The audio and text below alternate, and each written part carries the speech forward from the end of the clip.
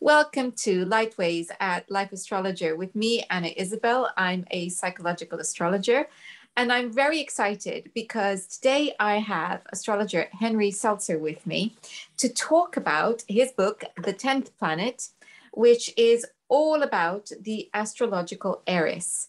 So, welcome, Henry. Thank you so much. Nice to see you.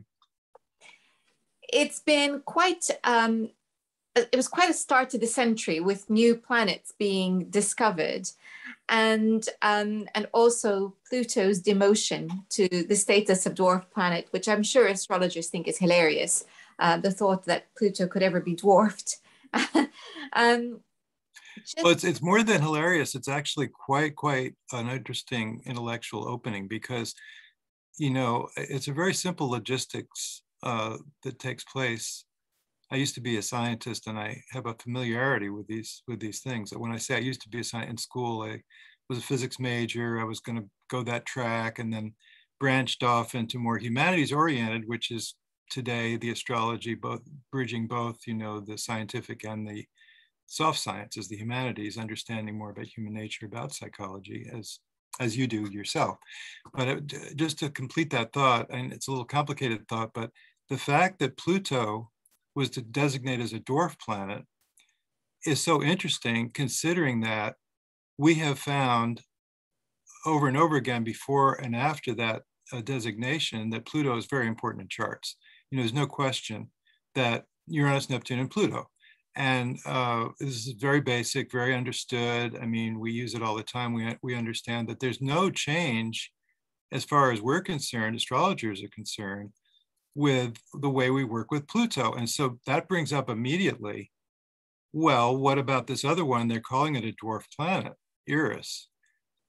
Bigger, not bigger, it's actually about the same diameter, but brighter and more dense, arguably the more important item in the Kuiper belt to Pluto. So just logically, just to begin with, before we do any of the research, before we confirm what I have been able to confirm that it is very important in charts, logically, it would seem that it would be so. Indeed.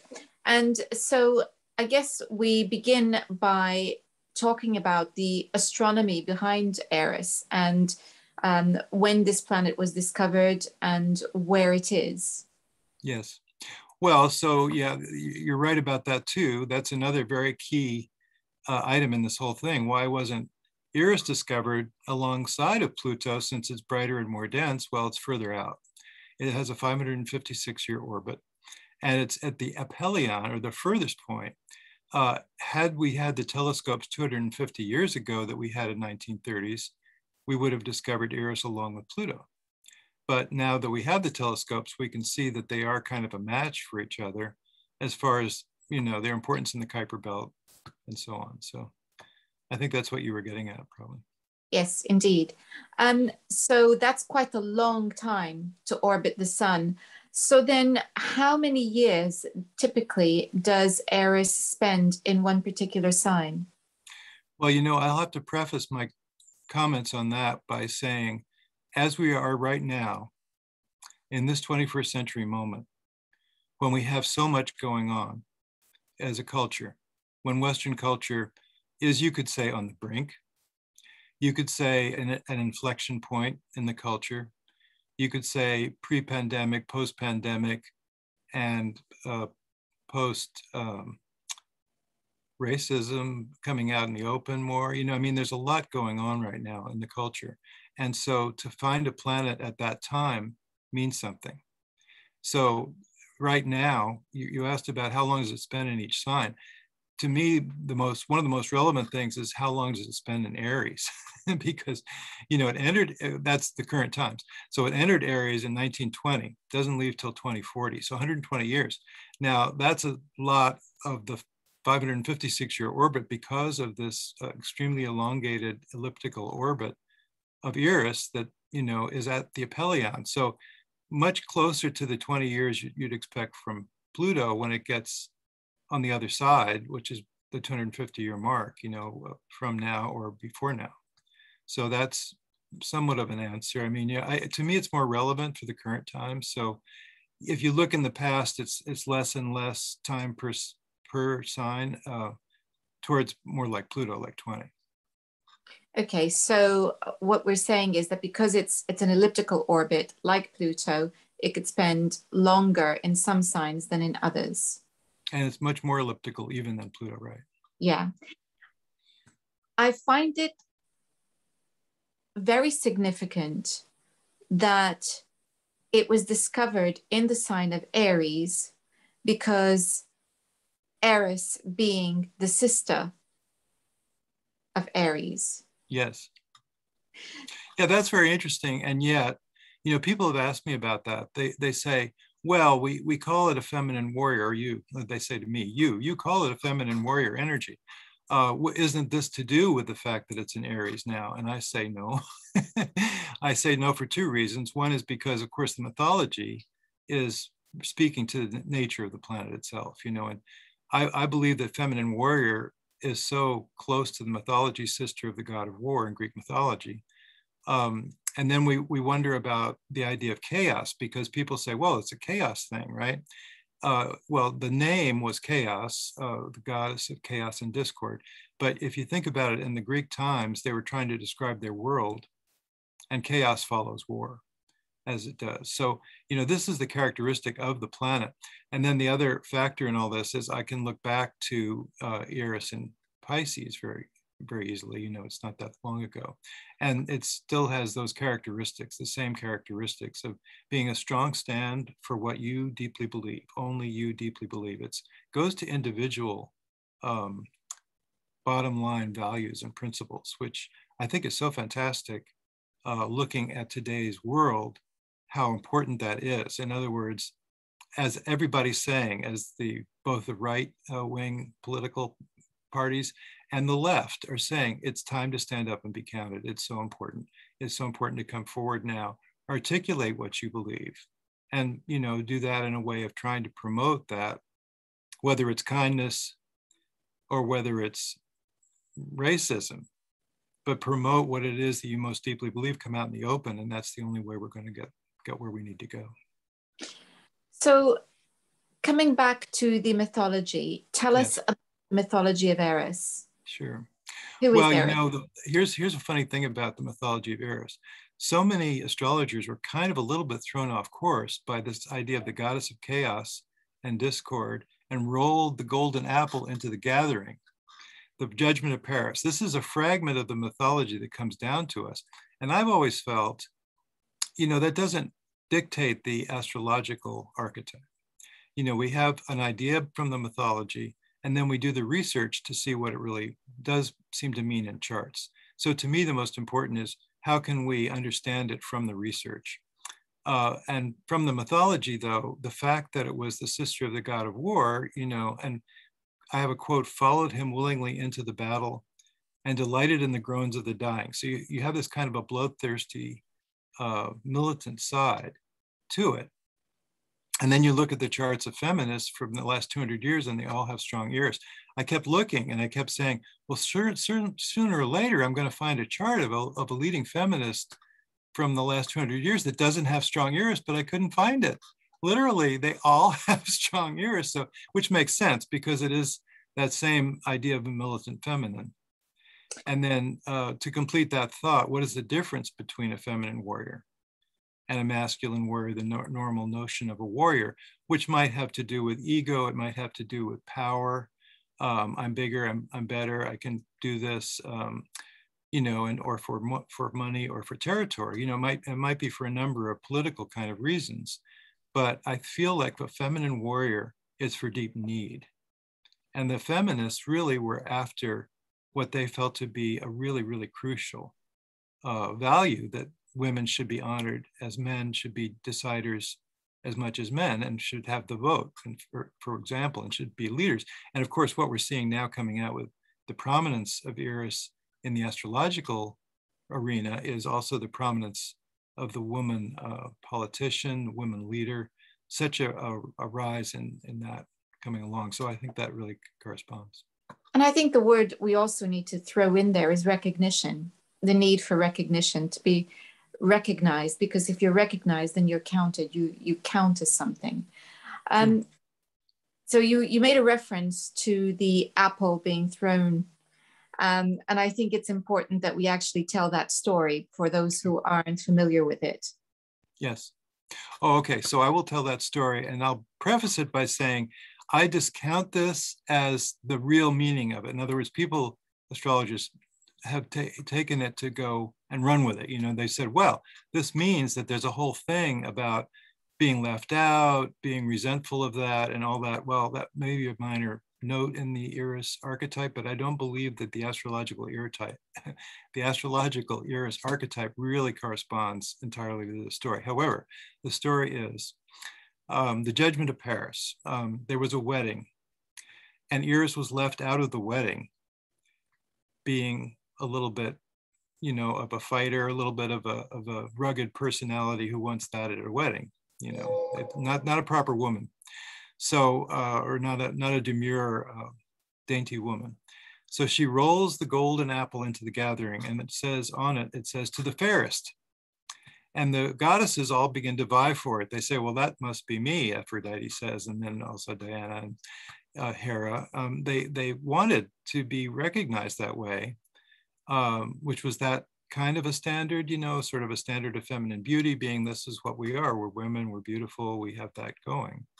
And Zeus, rather than decide, very wisely chose somebody else to be the one, and chose Paris, who was a mortal, but was somehow involved in the gathering. And then by Aphrodite, who he did decide in favor of, he was promised the most beautiful woman in the world, which was Helen of Troy, even though she was inconveniently married at the time to one of the kings of Mycenaean kings. And so then that was the origin of the Trojan War. The fact that he was given Helen, he kind of kidnapped her, stole her away. They were in love. They went to Troy. She's called Helen of Troy in the famous saga of then what followed the Trojan War. I think there is something that actually is very relevant in that myth, because if we're talking about feminists wanting recognition, wanting to be honored, etc., we cannot ignore the fact that she wasn't invited to this wedding.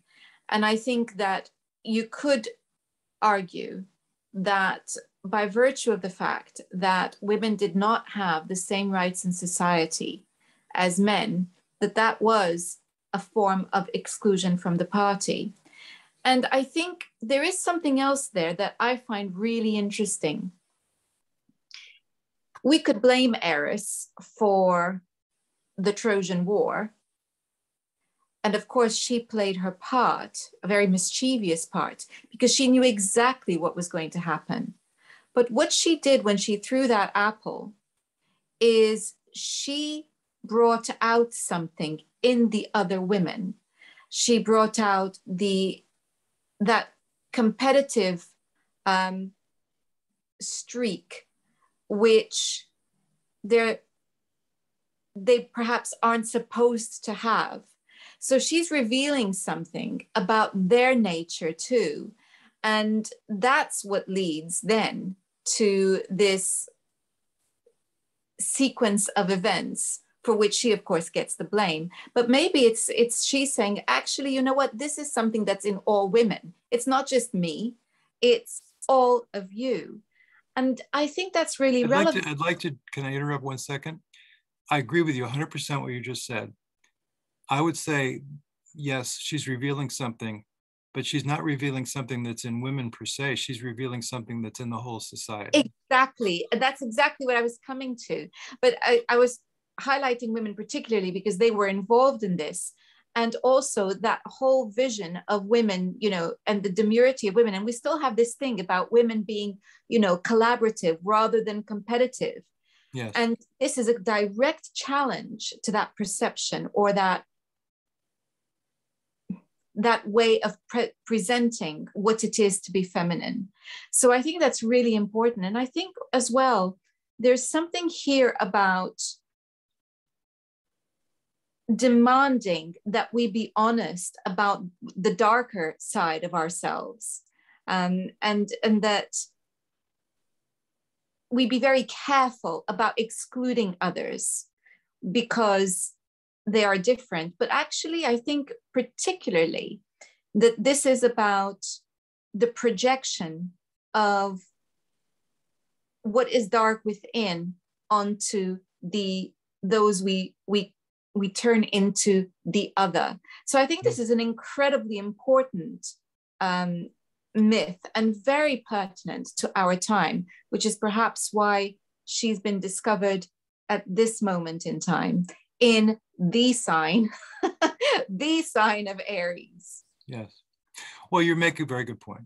I mean, that is true. The reason that I tend to discount it is only because by taking that and taking sort of a superficial view of it, I think you presented a much deeper analysis of that story of rolling the golden apple and why they went crazy, because to the fairest we're all the fairest. So the excluded other is a very important part of this. And of course, as you point out, I think you more or less said, here we have Eris discovered, Eris coming into our awareness, the mythology of Eris coming into our awareness in the society. And we have the Me Too movement. We have women standing up for themselves, saying, we're not going to take it anymore. We're not going to be treated this way. We're not going to be treated as an adjunct to the male ambition. Right? So, and I agree about the excluded other. Of course, that's the other big problem we have, is trying to understand how we can all be part of the same. I mean, there's a lot of, there's also, I don't want to distract away from where you're going, but there's two others. Haumea and Makemake are also dwarf planets in the official recognition. And I have taken that to be an important point, that the ones that there's a lot of candidates out there in the Kuiper Belt, and astrologers have been writing about them in very interesting ways. I don't want to discount that, but the ones that are officially named, and they are 4 in number as far as the Kuiper Belt goes, and they are Pluto, Eris, Haumea, and Makemake.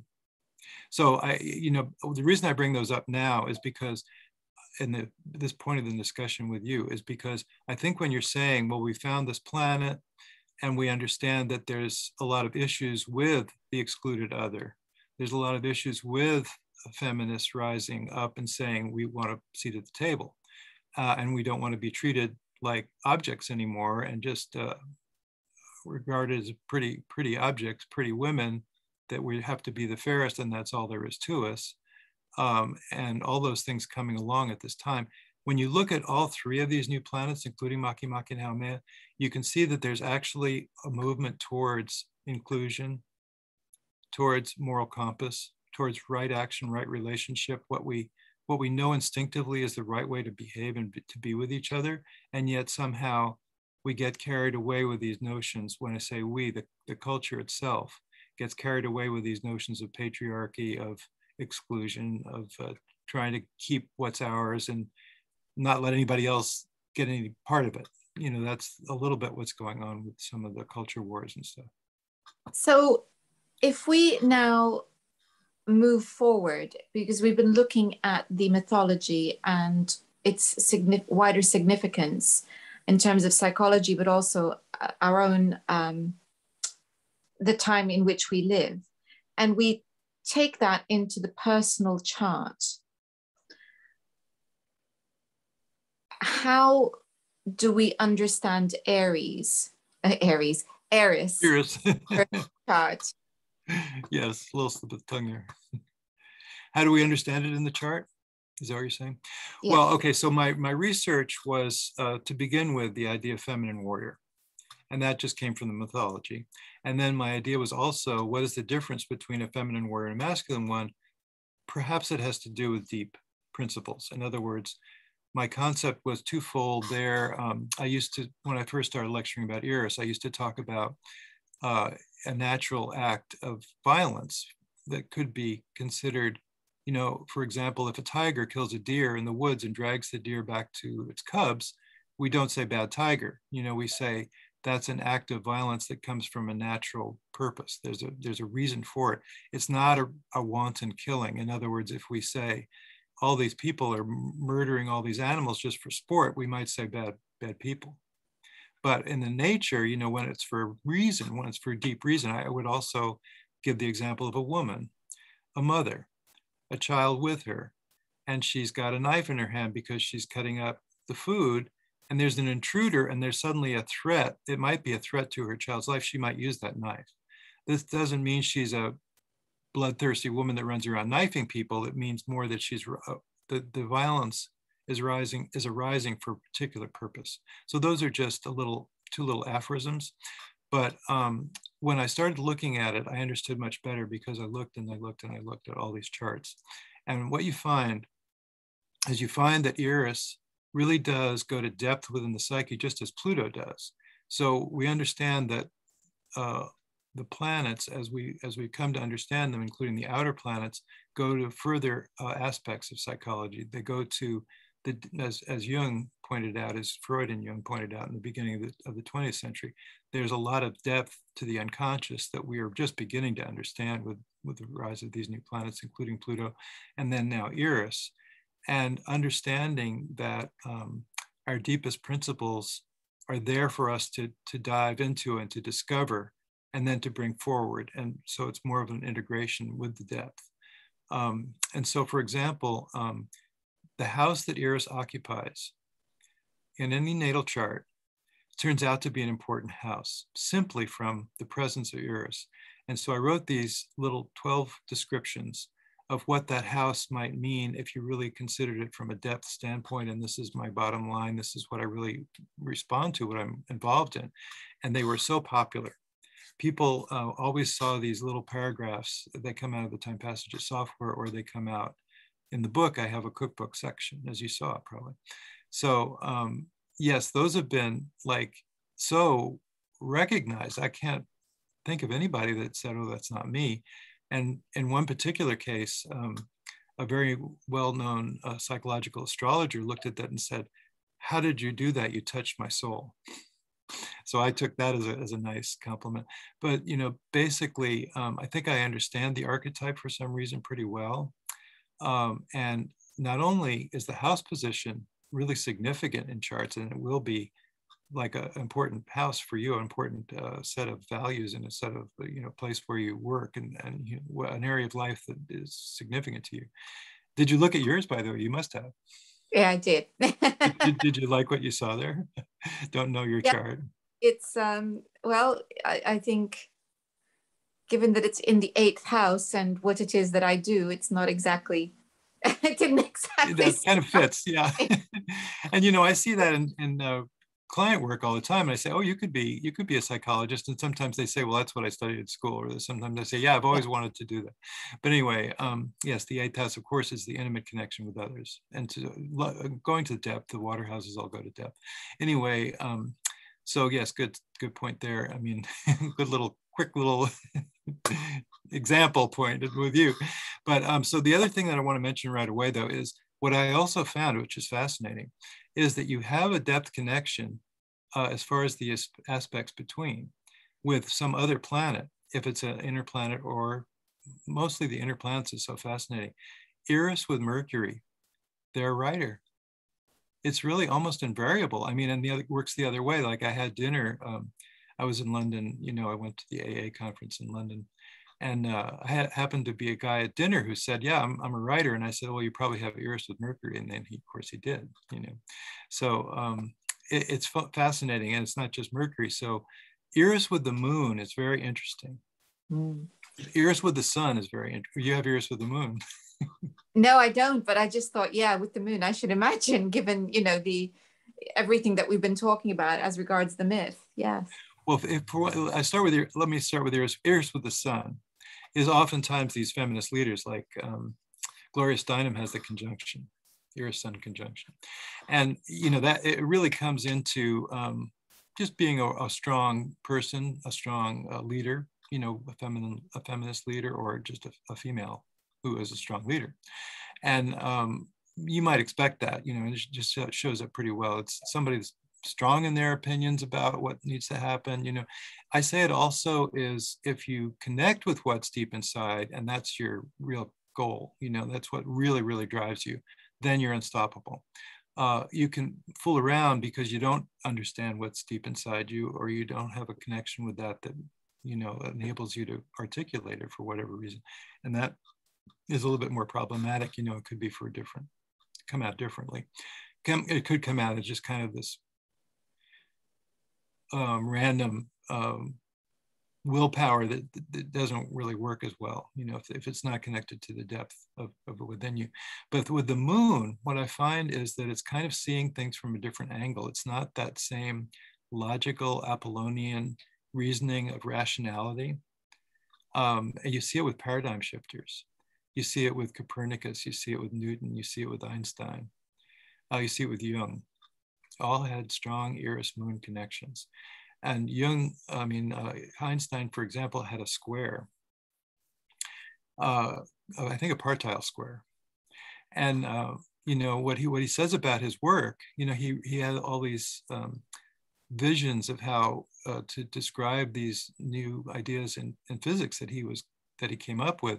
And they would be like sort of word, what I'm trying to say is, these ideas in terms of almost pictures, like chasing a light beam.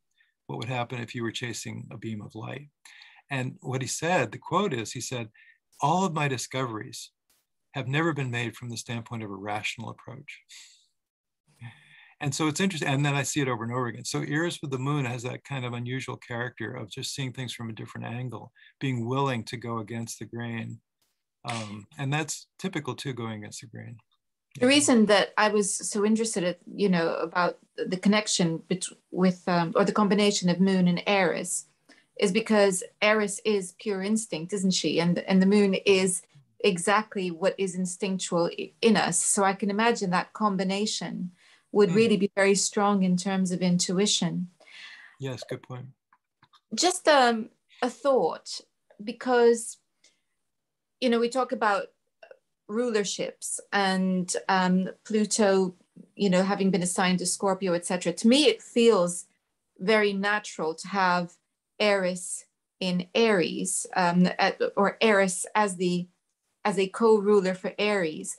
But I guess maybe the real question I'm asking is, we can think about outer planets symbolizing a kind of higher octane of some of the personal planets, so Venus, Neptune, for instance.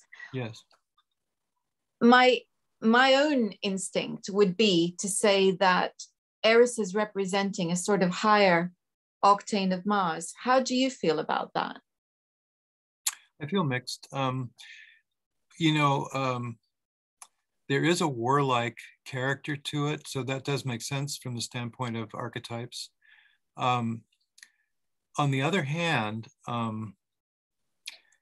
she's a feminine warrior, so that's a little different. So in other words, I think Mars, if you take it to a higher octave, you could maybe say, you could almost say Pluto, because there's kind of I guess it's the masculine side of it, so that, and people have also said, by the way, Libra. And that doesn't make sense to me, because here Libra is very balanced and Eris is very demanding and they're going to do it my way, So I don't see it with Libra so much, although there is the feminine, the fact that, so I see it as, there's a connection to Venus really too, because of the feminine side of it. It's definitely a goddess rather than a god, or a feminine quality to it.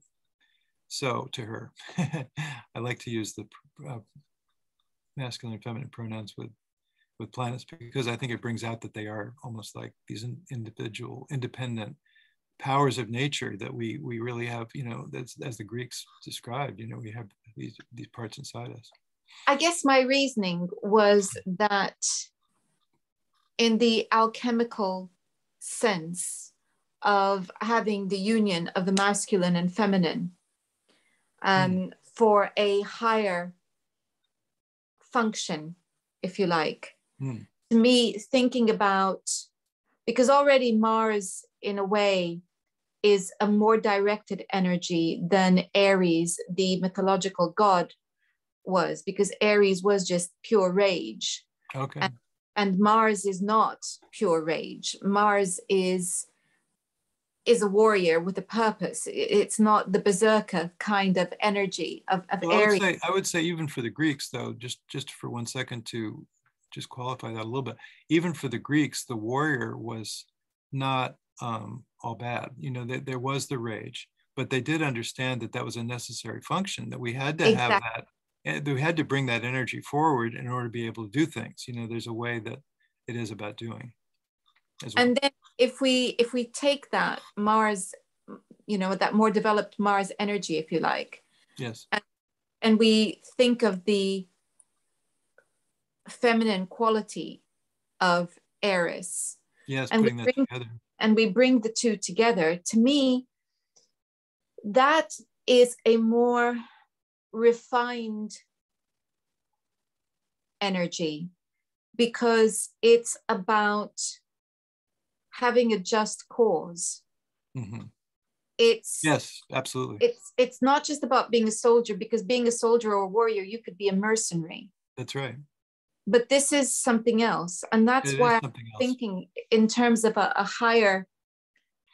And can I bring in also, you know, the alchemists were all about the conjunctio, right?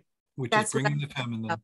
Well, that was what Mhm. you were going to say. Yeah, and that's so, exactly. and so, you know, in a way, this is also an evolutionary signpost, you know, an evolutionary milestone for for our culture. Our culture, if you think about it, has evolved psychologically greatly during the 20th century. I mean, there was before Jung and Freud not much of an understanding of the unconscious, right? And then as we progress through the 20th century, I think of the 50s, and then I think of the 60s and the 70s. And to me, it's night and day. We didn't understand anything in the 50s as a general broad culture. I mean, there was, of course, people that did understand, but you know, it's progressed so far from when that started. You know, when we were in that state of, you know, almost denial of anything meaningful. You know, it was just all about the results. You know, the outside, the outer. Anyway, I think we've come a long way, but I think in this 21st century we've come further, and the seed is there to go to really further, to really understand an integration that we could find within ourselves, you know.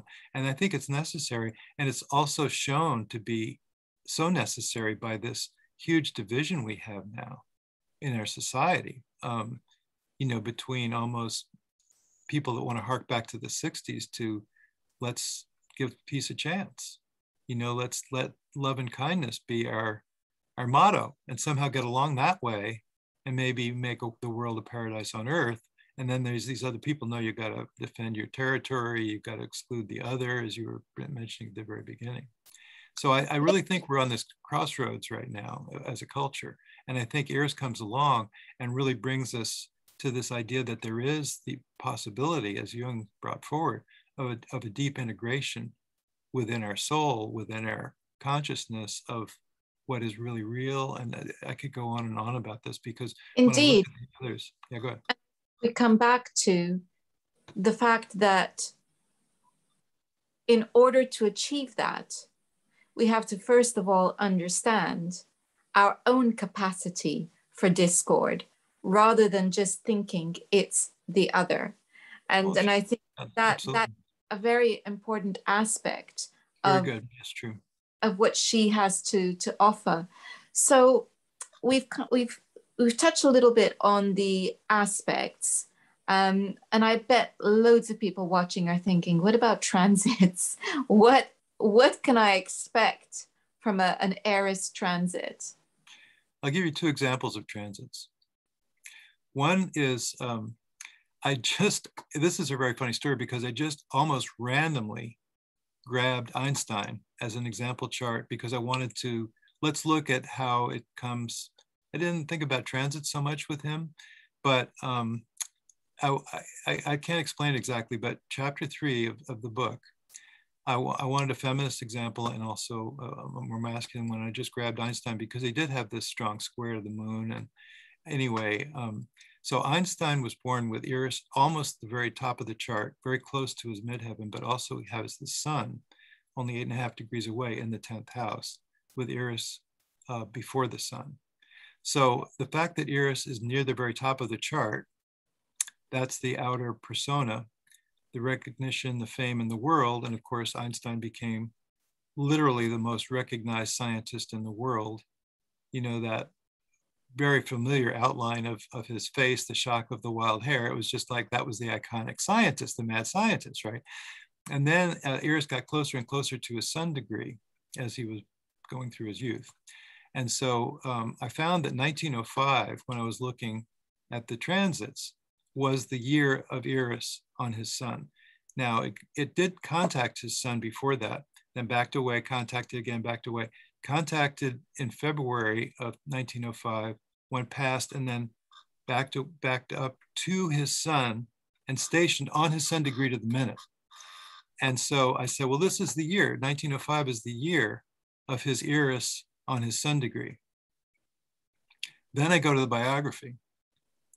1905 in the biography of Einstein is called his Annus Mirabilis, his miracle year, when he overturned the foundations of modern physics with 5 papers, including, I think, a thesis. But the Brownian motion, the photoelectric effect, which he won the Nobel Prize for, and the beginnings of the theory of relativity, E equals mc squared. All of that was in 1905. And a degree before that was around 1899, when he was first beginning to write letters about relativity theory. And a degree after that, he was no longer working in the patent office, in the Swiss patent office, but was a professor of physics at Bern University. So that's a transit of Eris to his natal sun. And there's a few others I could give. I mean, one is when I first started looking at women who run with the wolves, you know, I mean, as soon as I saw that book, I said Eris. And of course, she does have strong Eris, but more particularly as far as the writing goes, she had Eris on her Mercury during the time of first conceiving that book. It started with a lot of lectures and things where she was just talking about it in excerpts before the book actually came out. But you look at the period of time when Eris was on her Mercury, I forget, it was a trine or something like that. So that's 2 examples. And then I actually have a really nice one. It involves Haumea.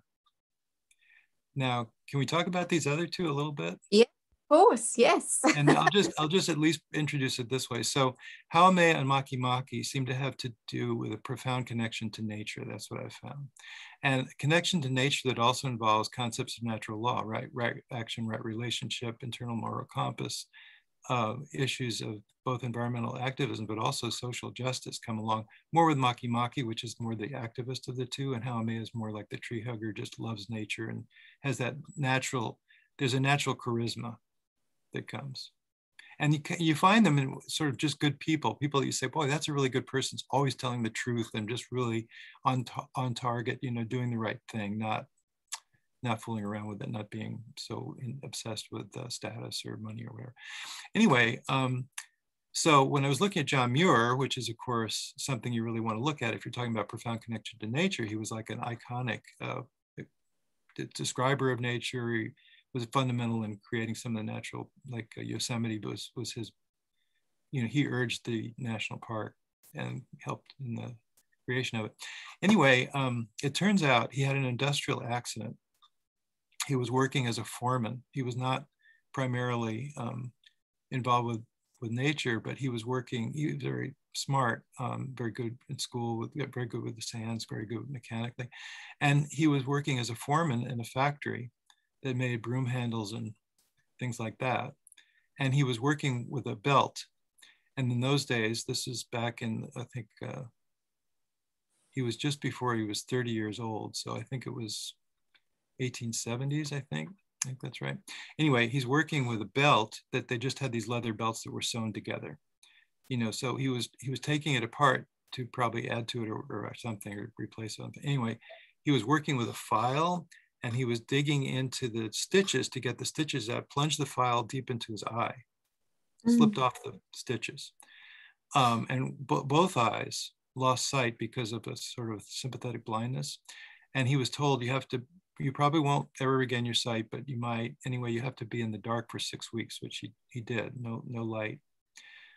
And he came out of that with vision in both his eyes. His eye recovered. He could see. There's nothing wrong with his sight his whole life. And he dropped his tasks that he was engaged in as far as the world and decided that he would use that opportunity to see nature and see nothing but nature.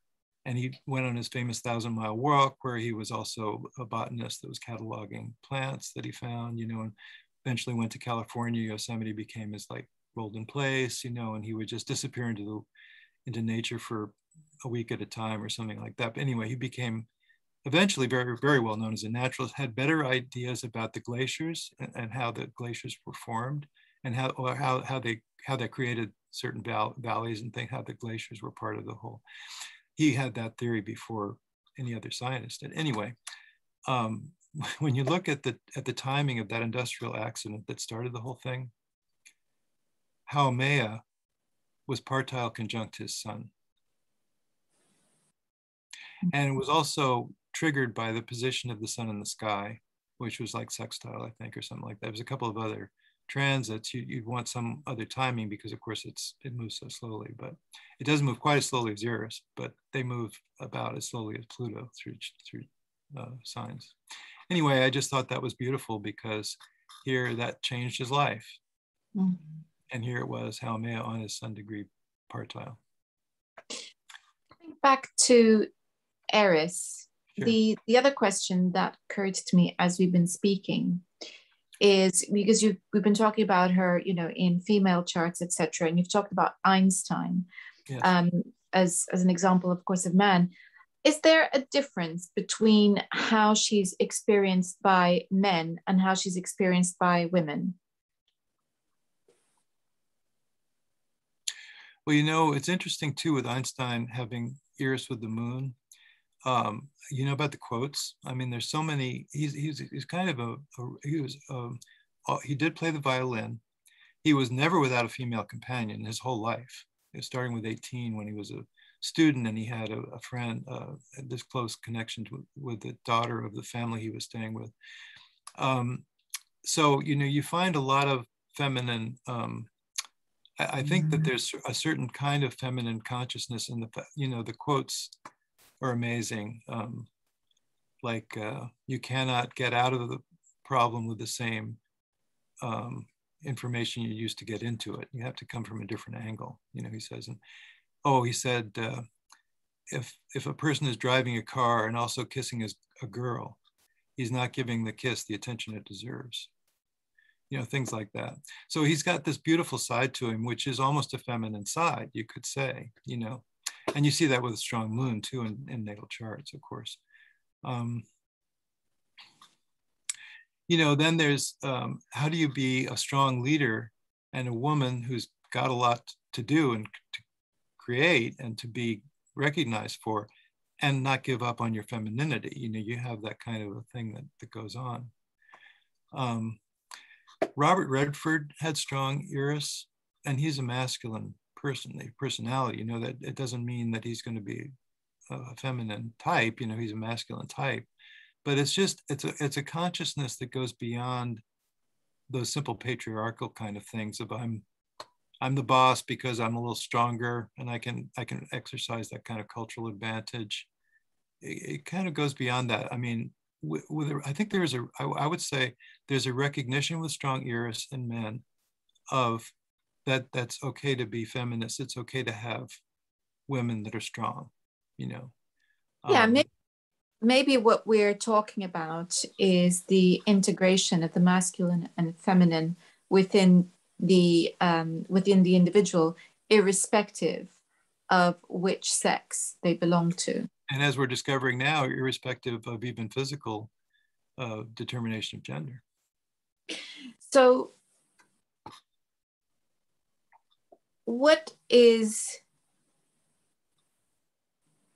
you talked about the the conjunctions, or no, was it a conjunction? Yes, it was a conjunction when you were talking about Einstein in terms of a transit.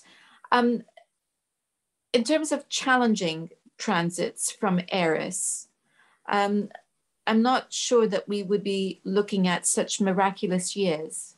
Okay. Well, yeah, that was a great example, of course. Like I stumbled into it basically, but here's another one. Well, that was an opposition, but it was an opposition with the transiting Neptune Eris midpoint directly opposite the sun. It's Herman Melville doing the writing of Moby Dick, with, of course, Neptune being the ocean. So, I mean, you know, it's a way of kind of describing, finding your soul intention, you know, finding what is your work, what are you supposed to be doing, you know?